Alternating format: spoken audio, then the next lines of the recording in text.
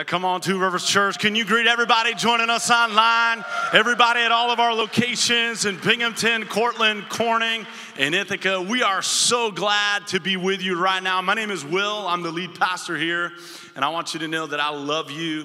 I care for you. I am praying for you, and I'm believing God's best for you in this series. We are in week number 2 of a series entitled Stress Out. Everybody say stress out. Come on, let's say it like you want it out of your life. Stress out. Almost. All right, we're gonna get into this. Our culture right now, in our culture, suicide rates are up, depression rates are up, just in general, overall. In fact, we are going into a season of the year where we'll have seasonal affective disorder. We're gonna have an uptick in what is already up, depression and all of those things. And what we want to do in this series is we want to have the stress removed out of our lives. And we're participating, though, in a culture, in a way that our culture is putting stress in our lives. That what we are doing in the way we function and how we live, the stress is getting in, not out. And I don't think I have to convince too many people that there is a problem of stress that we're functioning in. What our problem is, most of us, how many people would say, I'd like less stress in my life? Just put your hands up everywhere. Everybody wants less stress. Here's our problem. We don't know how to live differently than what we're living. And in fact, the American Psychological Association did actually list out the greatest stressors in our lives. And it comes this way. It goes in our schedule, in our finances, in our relationships, in our work. So in this series, guess what we're going to do? Last week, we talked about our schedule. If you want to find that, you can go to tworivers.church and just click watch past messages. And you can subscribe to our YouTube channel and you can get all of those and you can stay up to date as to what's going on. But this week we're going to talk about finances. Because there's stress in all of these areas and it's robbing us of our peace and our joy. And Jesus has a better way if you'll allow him to be the Lord of your life. So today we're talking about financial stress. I want to make sure everybody has notes at every single location. I'm going to have the ushers come just right up to the front of the room at every location. If you didn't get notes, just slip your hand up in the air and the usher is going to make sure that you get note paper so you can follow along with this message. So this is not a giving message. We're not going to raise any money today. Can I get a good amen? Amen.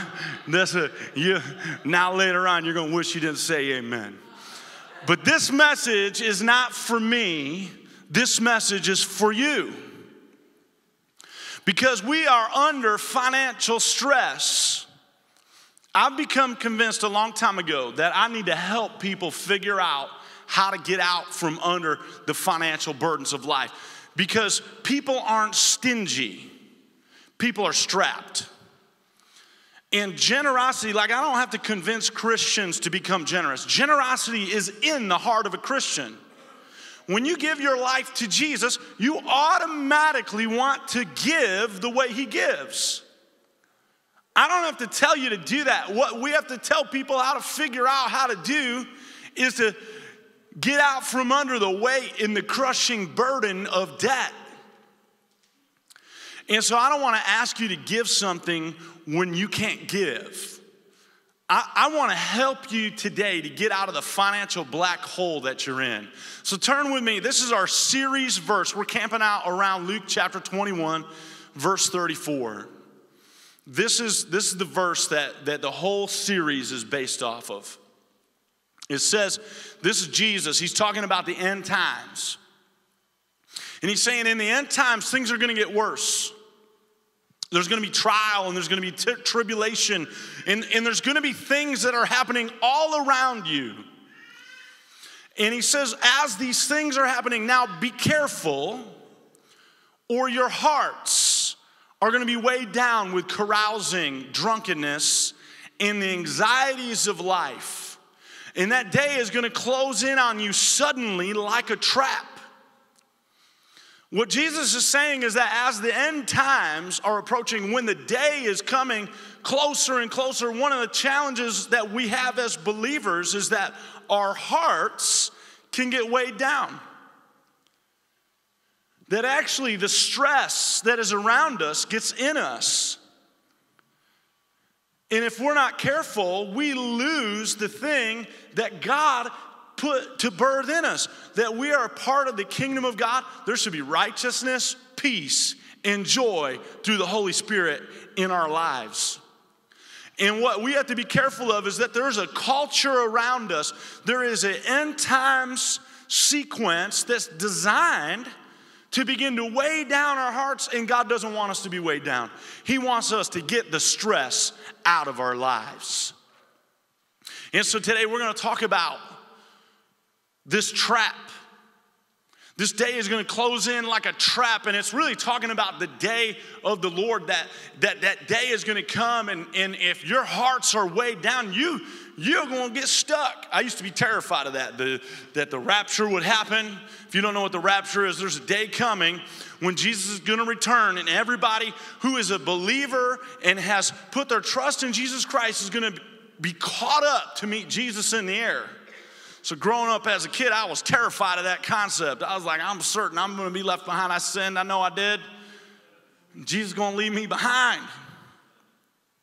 But Jesus does give us this warning.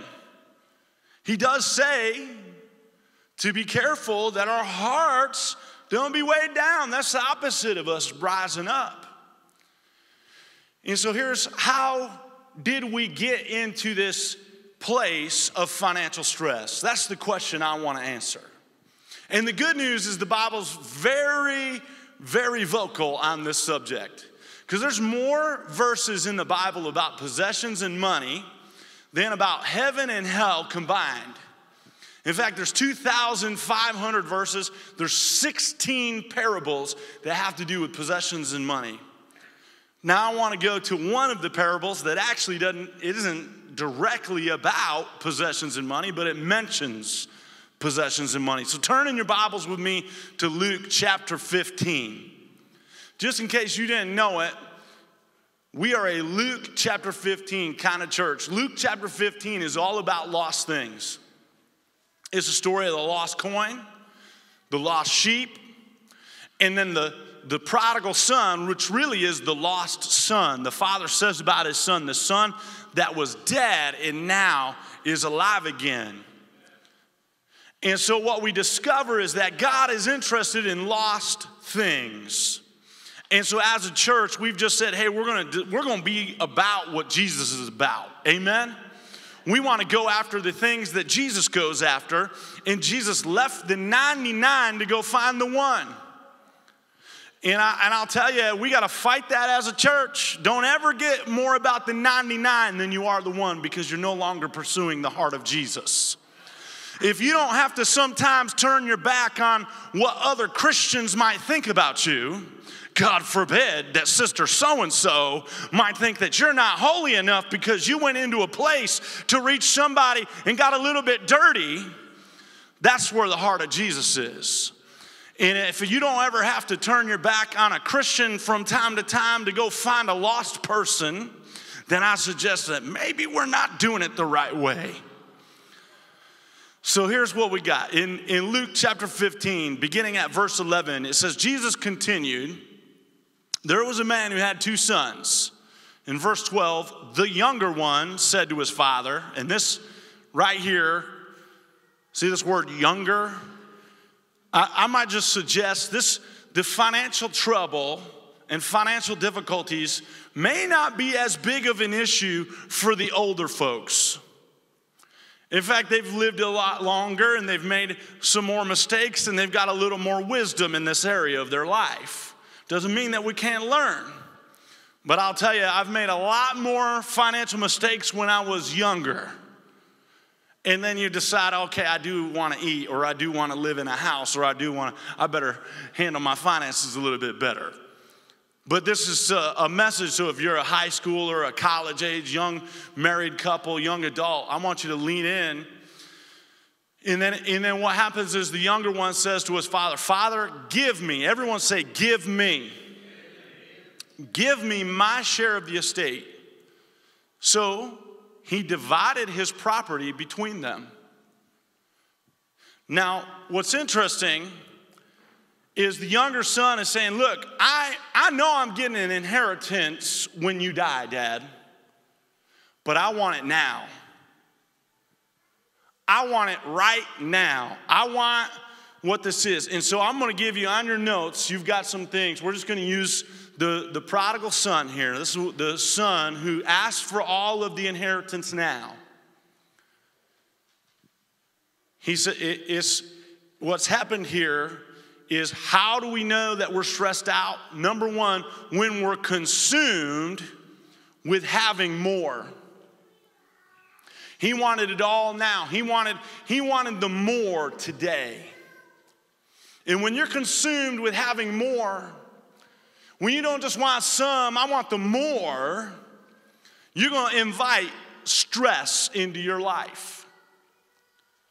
Ecclesiastes, we learned last week, it says it's better to have one handful with tranquility than two with trouble. That there's this idea that I might be better off not having as much as I think I want. That potentially, and I know you got to hear me out on this, America.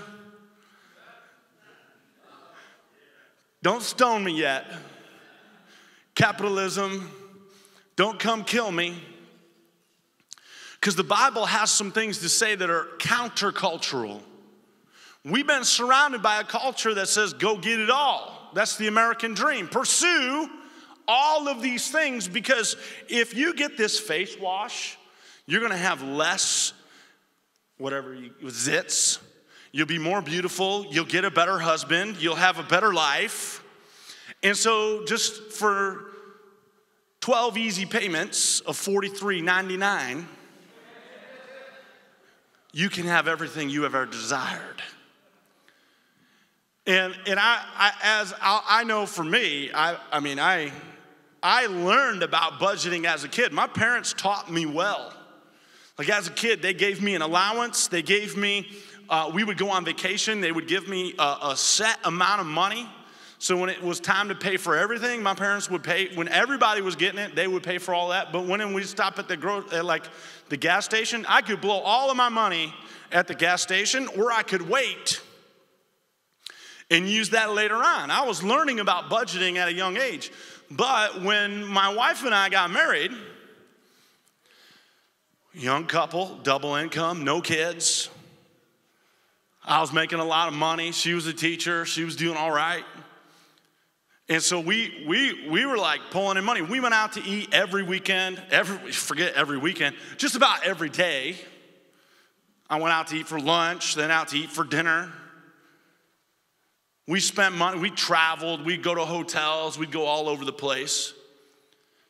And at the end of the day, when we looked back at our time while we were running around, and we've got nothing to show for it. We didn't build up anything. We didn't. It was all just money. We had access to money, but we made it all disappear because we wanted more and we wanted it now.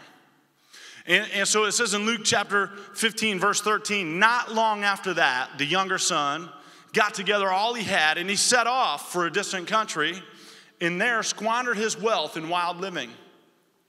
So you can just write this down. Number 2, we're stressed out when we want everything now. Everybody say now. If you're in college, you're getting ready to go into college, maybe you're in high school, teenagers, you're going to show up and you've got this dream about getting out of the house. You're going to show up at a college university when COVID's all done and they allow you back on campus. What's going to happen is they're going to have a bunch of tables at your registration line. And all the credit card companies are going to be lined up telling you how they're going to give you this great credit card. All you do is sign your name here, give them your social security number, and the next thing you know, If you're not careful, you're going to be consumed with everything right now. Because credit gives you access to, like, I'm gonna get today what I'll pay for tomorrow. Sounds like Popeye, right? I'll gladly pay you Tuesday for a hamburger today. And so young marrieds, Crystal and I, we did this. We wanted in year 1 the type of house my parents had in year 30. Because we wanted it now. And we were willing to put ourselves into debt. We were willing to leverage ourselves in a way because we want it now. And I know we got an Instagram culture. You know, young couples, you're like, I got to be able to take a picture of my house with the pillows. And the pillows all got to look so. And so, Pastor, I know you're not from our generation. You don't really understand. So get a smaller house. Don't have it all. Just decorate one corner. That's your Instagram corner. But hear me on this. You don't need to have everything right now. Verse 13. In there, he squandered his wealth in wild living. Number 3, when we're stressed out, when we engage in self-destructive behavior. There's something in the human heart that we want to squander our wealth in wild living. All the addicts know all about this. And you give me $1, let me see what happens to it. Like, don't give an addict money, say goodbye. Right? But it's not just addicts. This is all of us. This is everybody. We got something in our heart. Like Americans today, we squander $240 billion a year in gambling alone. Like, you know you're not going to win money when you go gamble. It's they don't build $200 billion casinos because they're losing money to you. Right? That's not how that works. We squander the money. Every time I go to help somebody with their finances, I'll sit down, we look at how they handle their money and what they're doing with it. It's easy to see how somebody else squanders their money. It's not as easy to see how I squander my money. Right? It's not as easy to see it like, oh, you just need to stop going to Dunkin' Donuts every morning. I shouldn't say that. That's probably okay. You shouldn't go to Starbucks. Come on, everybody. Praise the Lord. We don't believe in that Starbucks up in here. And so, we are Dunkin' Donuts church. You belong here except for if you go to Starbucks. And so we got to just search our heart. So here's what happens though. Don't we do this? We go out to eat. My wife and I would go out to eat, and we realized when we moved to Binghamton that we went out to eat all the time. We got here, we were on church planner salary. We were like, we can't go out to eat anymore. And what we figured out was we were spending at least 3 times more going out to eat than we did when we were staying at home. We're just wasting money. And now they've got an app where if you hit the button on the app, they just show up at your door. And you can pay 4 times as much for that food. But it was easy. And we squander our money. Verse 14, after he had spent everything. Everybody say, spent everything. There was a severe famine in that whole country, and he began to be in need. So this is what I want you to write down. We're stressed out when we spend everything. We're stressed out when we spend everything. The average American has nearly $17,000 in credit card debt. Like we didn't just spend up to what we have. We spend way more than what we have. Because there's a day, I've got this job and I'm pretty sure I'm going to get a raise in a couple of months. And I've got this other thing, I got a side hustle that I'm bringing in some extra cash, and I'm pretty sure there's going to be a payday coming out. I'm convinced I'm going to get that bonus, so I'm going to spend it now. And this is what happens. There's bad days coming. He spent everything, and then a famine hit. And the Bible says that the famine hits And it happens to the righteous and the unrighteous. That bad days come for everybody. There's circumstantial bad days, and then there's spiritual bad days. In fact, we're in the month of October now, and I want to invite you to come out to Prayer One on Sunday mornings. Because we're going to start teaching about spiritual warfare in Prayer One. Because spiritual warfare in the month of October just begins to ratchet up. If you haven't noticed it in your life already, that as we get into this month, there's something about the month of October that there's just, I want you to know how to stand. The Bible says when you've done all you can to stand your ground. And so we'll talk about that in Prayer One, and you can show up and you can find the times for that at every location on Sunday morning. But it says in Luke chapter 15, verse 17, when he came to his senses, and that's my prayer for us today, that we would come to our senses with our finances. We would come to our senses around how our culture has created an environment that creates financial stress. When he came to his senses, he said, how many of my father's hired servants have food to spare? And here I am, starving to death. And so I want us to take a moment, and I want us to understand. I want you to just think about this, church. How many of us, when you look at your life and you go back and you think through this, you say, look, I resonate with all of those things. Like I'm consumed with wanting more, and I want it now. And I squander in self-destructive behavior my money. And then what happens is I spend everything. Like how many of us, that's like how many of us are in that spot? I'm under financial stress and I'm in that spot. Don't lie, shun the devil, right? And here's what's really interesting. This is the sobering thought, because that is the description of the prodigal son. How many of us would proclaim to be Christian, that I'm a follower of Jesus, but the description that my life matches up to is the one that's running from God? And so I want you to turn now with me in your Bibles to the book of Isaiah, chapter 9, verse 6. And this is a verse that is proclaimed about Jesus. We oftentimes will hear it around Christmas time. It says, for to us a child is born, to us a son is given, and the government will be on his shoulders. And he'll be called Wonderful Counselor, Mighty God, Everlasting Father. And then everybody, what are the last three words? Everybody together, 1, 2, 3. Prince of Peace. I want you to understand what this Prince of Peace actually means. The Hebrew word for prince is sar.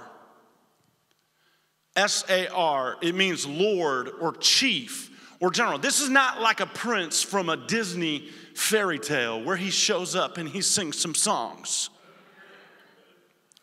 This is the prince, and this is the thing I want you to understand. When we say Prince of Peace, we're talking about the one who is in charge.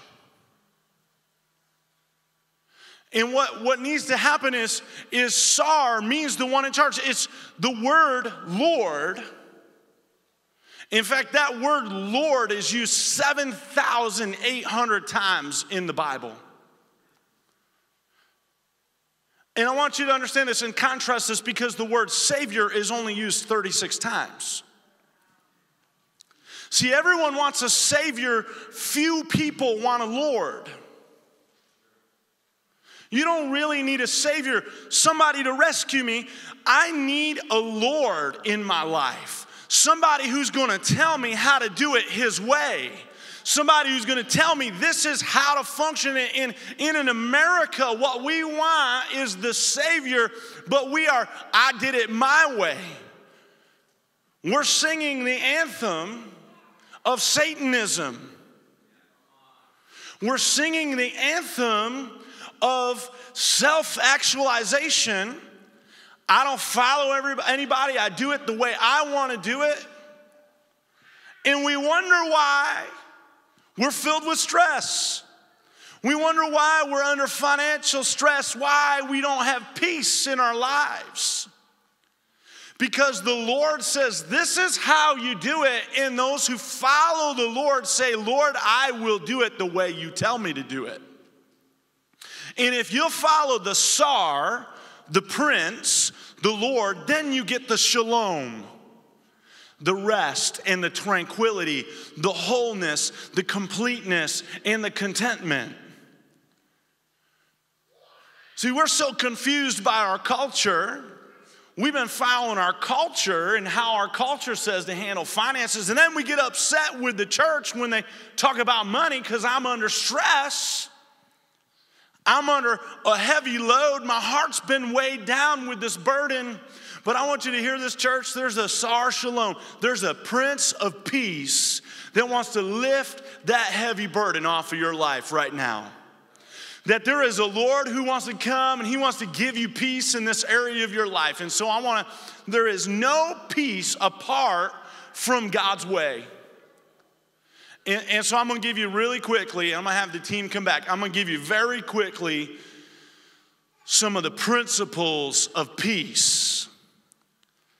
That the Prince of Peace has some principles for our life. And there's a connection between peace and lordship. Psalm chapter 4, verse 8 says it this way: in peace I will lie down and sleep, for you alone, Lord, make me dwell in safety. Psalm 29, or Romans chapter 5, verse 1, it says, therefore, since we've been justified through faith, we have peace with God through our Lord Jesus Christ. All through Scripture, when you see peace, you find a Lord. And it's very possible today that we have never allowed the lordship of Jesus Christ into our finances. You do it your way, you have no peace. You do it the Lord's way, there's peace. If you go God's way, there's peace that goes with it. The Prince of Peace has these principles. So I want you to write this down. Number one, obedience. This is the principle of financial peace, is obedience. Malachi chapter 3, verses 7 through 12, it says, ever since the time of our ancestors, you've turned away from my decrees. What are those? Those are his laws. That's the Lord saying this is how to live. And you've not kept them. And what does God say? He says, return to me and I will return to you, says the Lord Almighty. What's the prodigal done? The prodigal has run from God. And in Malachi, it says, but you ask, how are we to return? Will a mere mortal rob God? Yet you rob me. But you ask, how are we robbing you? And God says, in tithes and in offerings. The tithe is the 10%. The offering is above and beyond that. In verse 9, it says, you're under a curse, your whole nation, because you are robbing me. Bring the whole tithe into the storehouse. What is the storehouse? That's the church. That there may be food in my house. Test me in this.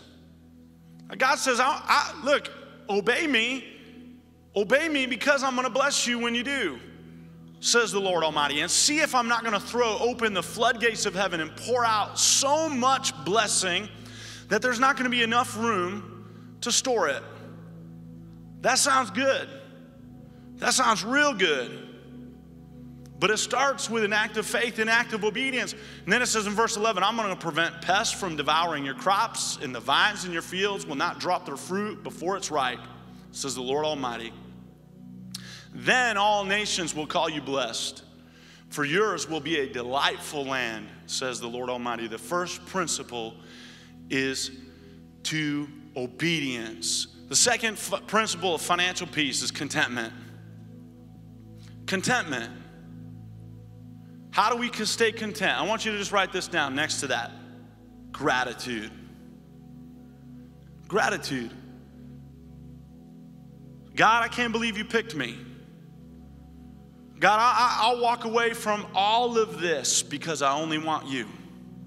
I don't need anything you give me. You've already given me enough.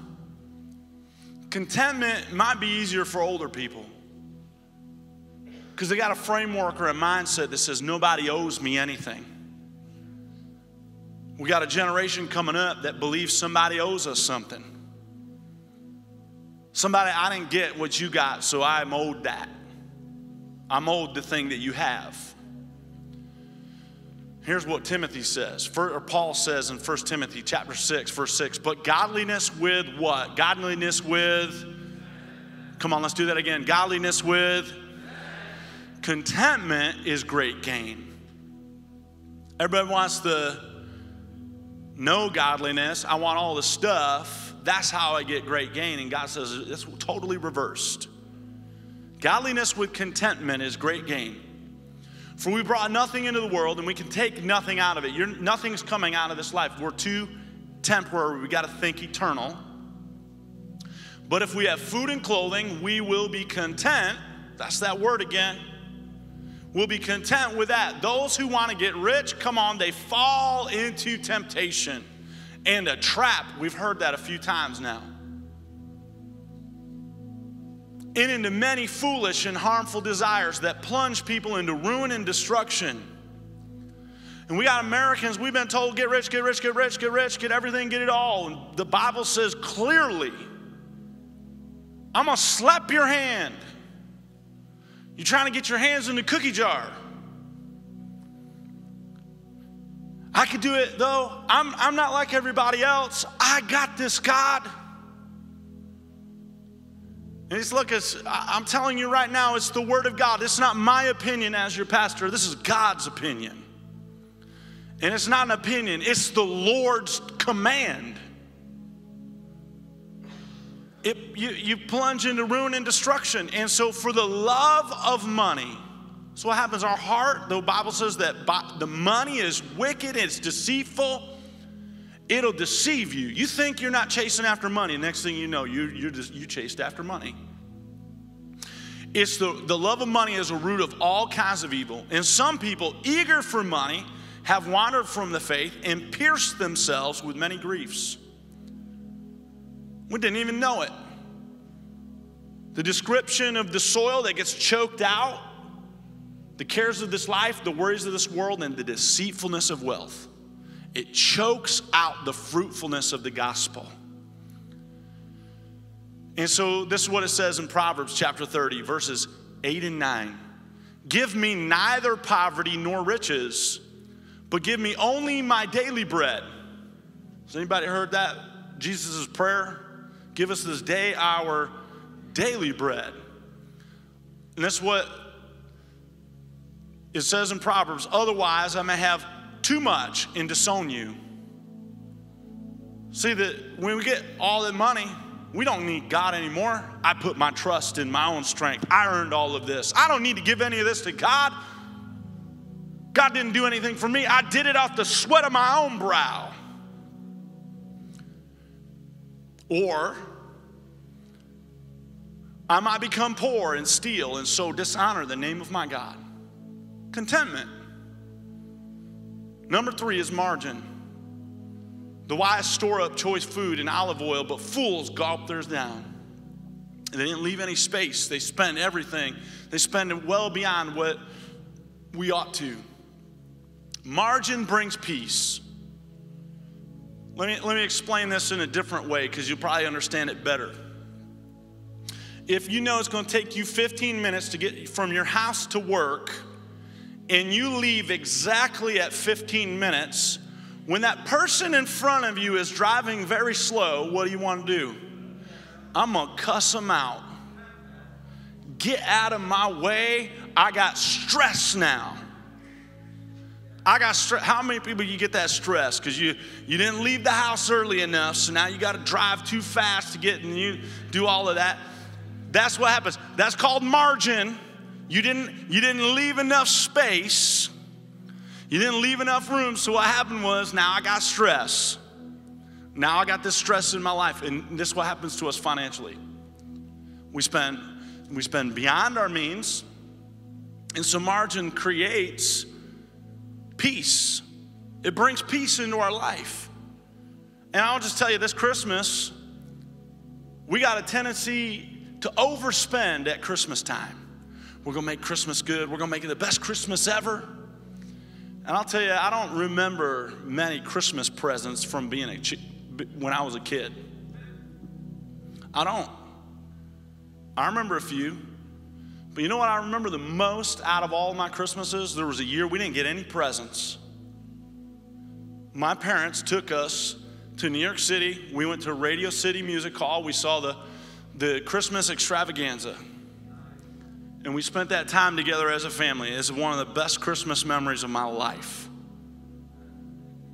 And we'll go overboard trying to spend and get more stuff and acquire more things. And I want you to know, margin creates peace. It's just a principle of the Prince of Peace. And so what if we had a simple Christmas this year? And in the words of Buddy the Elf, I thought maybe we could make gingerbread houses and eat cookie dough and go ice skating and maybe even hold hands. Like, what if our Christmas this year was a little different? We've got time. Hopefully you didn't go all crazy on that just yet. You got time to make it a great Christmas. Number 4 is generosity. Psalm 112 verse 5 says, good will come to those who are generous and lend freely. If you don't have margin, you can't be generous. And it says in Proverbs chapter 11 verse 25, a generous person will prosper. Whoever refreshes others will be refreshed. Generosity leads to peace. It's not an act. This is not something I did one time. It's a character quality. It's not what we do, it's who we are. I'm a generous person. You are a generous person. God is a generous God. And so what happens when a generous person walks into a room? A generous person, I'm not talking about the offering plate going by on Sunday. I'm talking about when you're generous and you see somebody in need, you help them. That's generosity. And so every believer, hear me on this. If you just heard that and you thought, oh gosh, there's no one in this church giving to me, stop being selfish. Like, stop being selfish. Like, you got need, I get that, but your heart is at stake. And so principles of financial peace, number 5 is integrity. Paul says this in 2 Corinthians, for we're taking pains to do what is right, not only in the eyes of the Lord, but in the eyes of men. And then number 6 is dependence. Until now, look at this. John chapter 16, it says, Jesus said, until now, you've not asked for anything in my name. In other words, you're trying to do this all on your own. You're trying to do this in your way. And God wants to do it his way. We got to depend on him. And he says this, ask and you're going to receive, and your joy is going to be complete. When we depend on him, what happens is we invite the Prince of Peace into our life. The Shar Shalom. Luke chapter 15, I want to wrap up that chapter real quick. It says in verse 18, the prodigal, he said, I'm going to set out and I'm going to go back to my father and say to him, Father, I've sinned against heaven and against you. I'm no longer worthy to be called your son. Make me like one of your hired servants. So he got up and he went to his father. You know what happened? When his father saw him far off, he said, how dare you come back here? You squandered everything. You screwed it all up. That's not what the father did. The father stood up. He's watching from far off, and he ran to meet him. And he put his arms around him, and he gladly welcomed him home. And he said, let's throw a party. I'm going to kill the fatted calf because my son was dead, but now he's alive again. You need to know that there's hope in your financial burdens. You need to know that there's hope, that the Lord can give you peace. That when we realize and recognize, hey, I've been doing things the wrong way, what the prodigal son did was he turned around and he went and he ran back home. And that's what God wants to do. That's what I want us to be able to do right now. I want you to be able to run to the Father today. I want to pray a prayer of blessing over your life, and then we're going to respond at every single location and online. And I believe that God is calling us back, that there is somewhere in us the need to repent and the need to lean into God's way. And when God's way comes, we'll have peace in this area of life. And I want that peace. I want that for you. So just bow your heads with me. Jesus, I pray now for every single person that your peace would begin to break the stronghold of financial stress. That we could run now to the Father. Your promise is that you would take care of all of our needs according to your riches in glory. That it is through Christ Jesus that we have provision, that we have all that we need. You are Jehovah Jireh, and I declare that over every heart and every life, that break the power of lack, break the power of iniquity. Jesus, I ask you to break now the stronghold of generational curses, that there is a lack spirit on people. There's a not enough spirit on people, that you would give us a spirit of generosity, that you would give us a spirit of enough, that you would give us a spirit of abundance, that you would put favor around us, that in this area of our lives, the stress would get out and that you would come in. In Jesus' mighty name, everybody said, amen.